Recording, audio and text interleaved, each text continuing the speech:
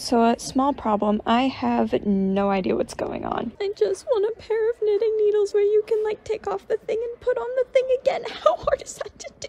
Like they say they've got glide-on technology, but what does that mean? You're so close, just be straight.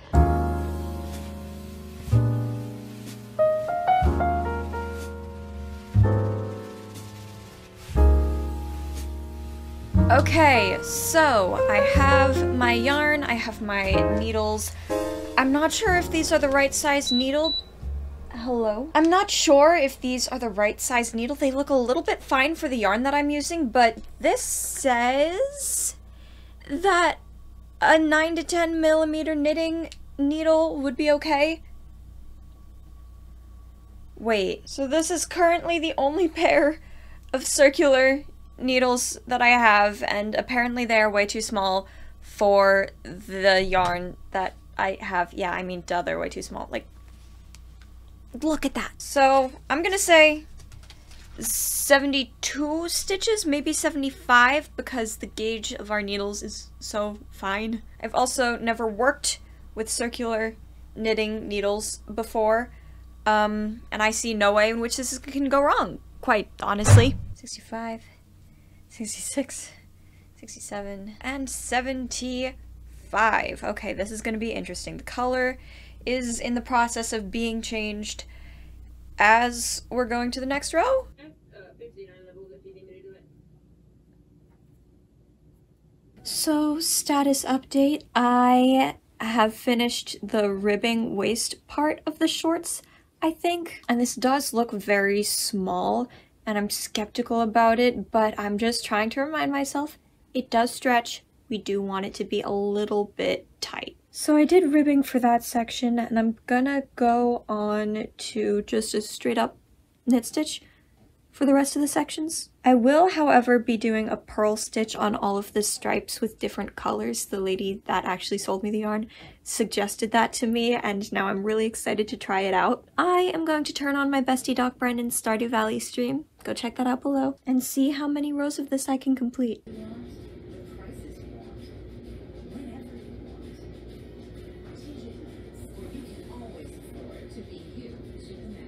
Okay, so y'all, I have some good news. It's a beautiful day today. So I've got the door open. I might knit a little bit outside, but I think I'm done with like the whole waist bit. Not gonna lie, I don't know why I hated on knitting so much, because this has been such an enjoyable project so far. It worked up really fast. It feels really intuitive. I don't know, like, it's just good. So hopefully I'm gonna finish up both the legs today, and then I will have a functioning pair of shorts.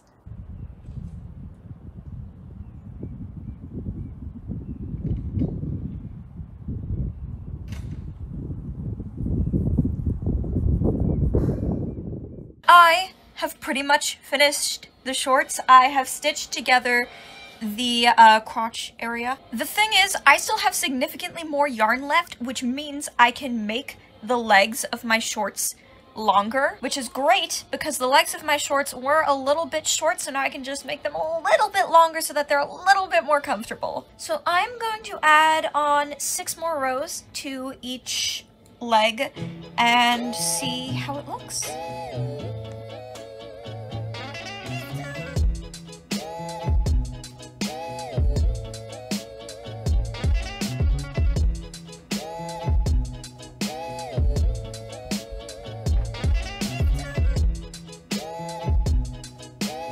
These are the finished shorts! I did it! Round of applause!